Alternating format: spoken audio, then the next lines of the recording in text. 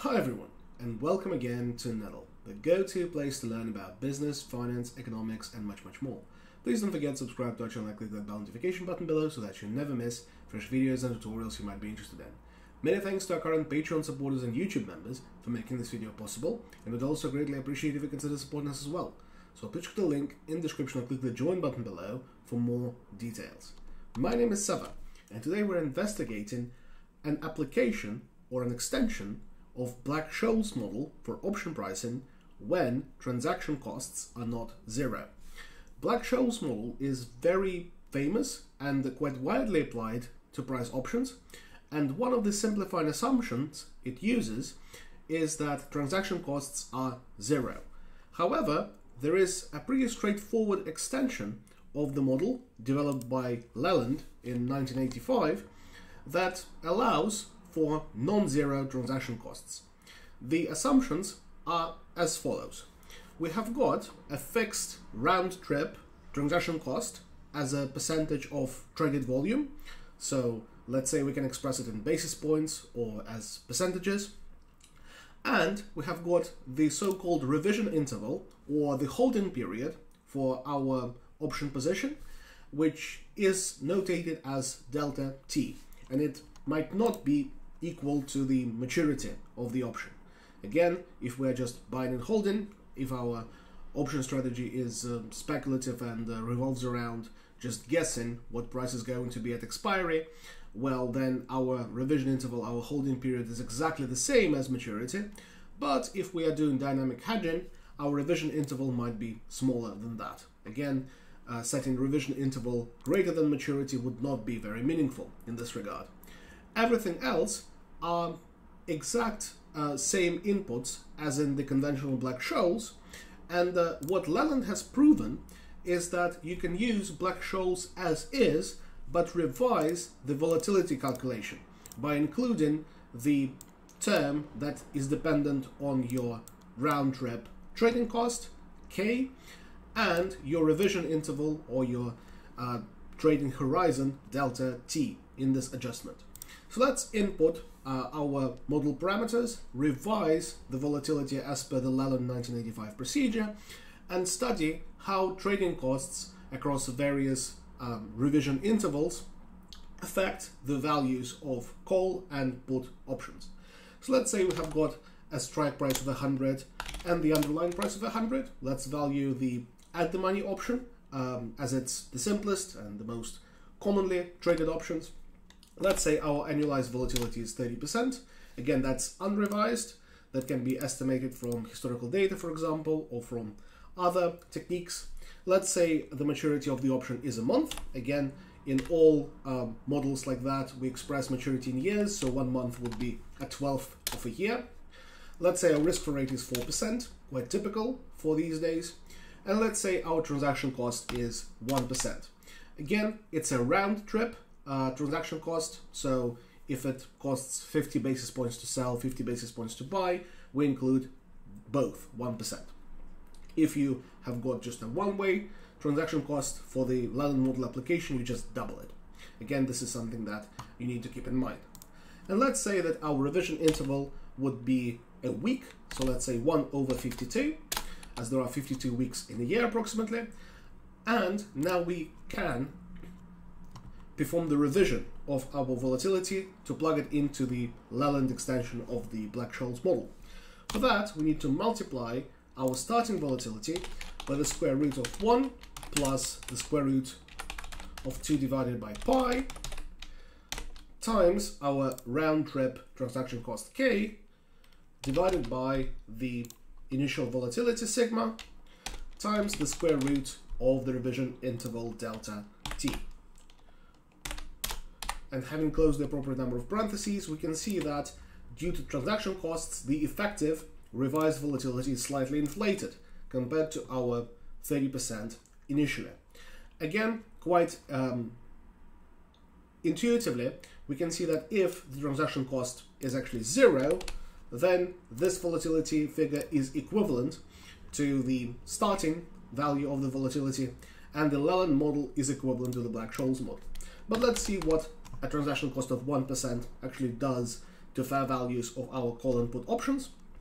And for that, we need to calculate D1 and D2, just as in the conventional Black-Scholes, just using the revised volatility, or sigma hat, in place of sigma. So we input the logarithm of the underlying price minus the logarithm of appropriately discounted strike. So we input the strike price and multiply it by the exponent of negative risk-free rate times maturity of the option in years. That completes the numerator calculations, and then we just divide it by the revised volatility sigma hat times the square root of our option maturity, and we subtract half, and we add half times the revised volatility, or sigma hat, times the square root of maturity. That produces a D1 of 0.0825. For D2, we can simply subtract sigma hat times the square root of maturity from the D1 calculation, just as in the conventional Black-Scholes. Or we could copy this formula and convert this plus into a minus. Both ways would work. So let's show you the first way. We copy this formula here, change this plus into a minus, and that generates a D2 figure of minus 0.0120. Or alternatively, we could have subtracted sigma hat times the square root of maturity from our D1 figure, and we would have obtained the equivalent result. And now, for the fair values of calls and puts, we need to use D1 and D2 figures, as well as the cumulative distribution function of the standard normal distribution. Again, this extension does not abandon the normality assumption, or the constant volatility assumption for that matter, that can be more problematic than the zero transaction cost assumption, all things considered. Here we can multiply the underlying price by the standard normal distribution, norm as dist, of D1, and input 1 for cumulative, and then we subtract the appropriately discounted strike.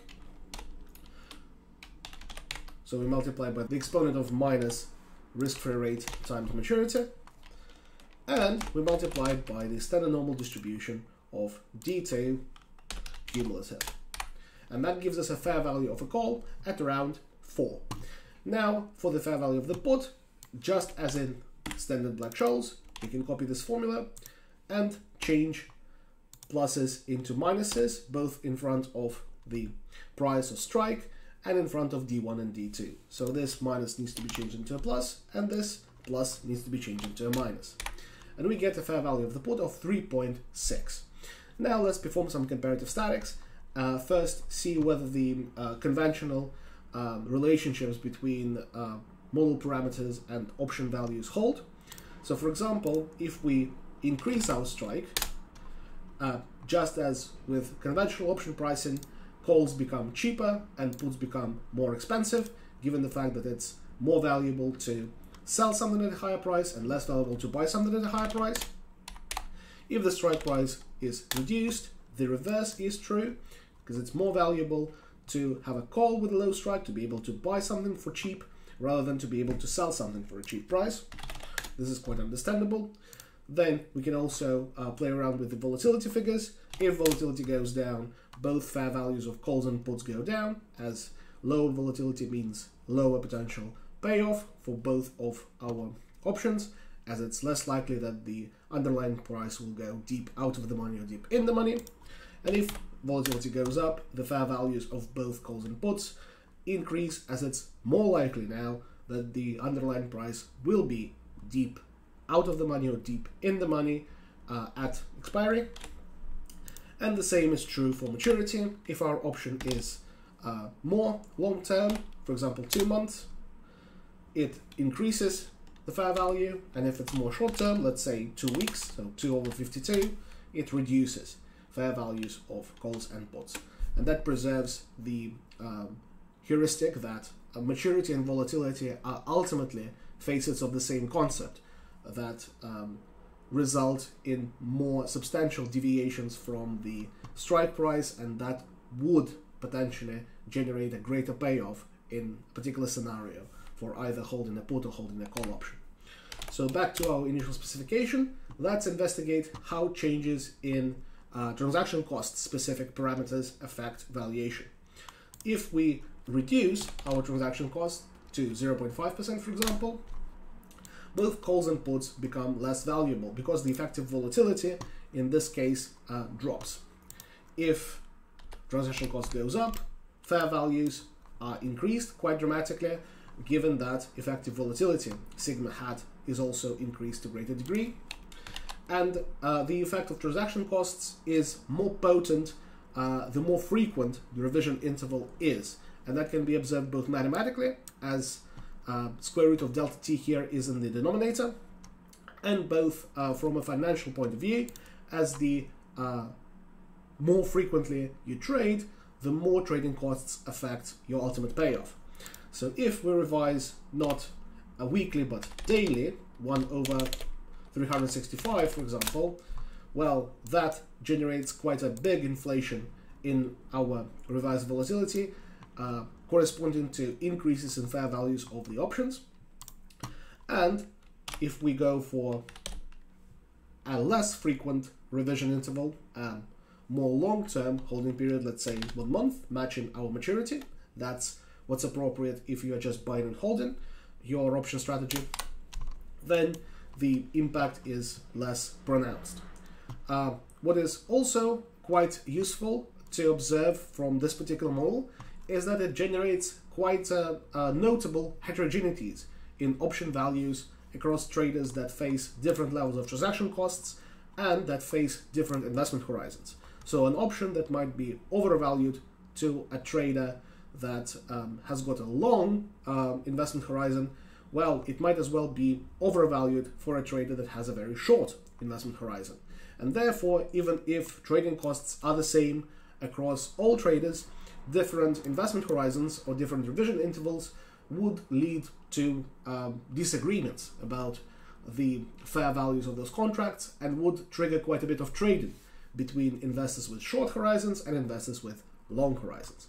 And this is the fundamentals behind introducing transaction costs into Black-Scholes option valuation and some comparative statistics in terms of how those parameters affect fair values of calls and puts.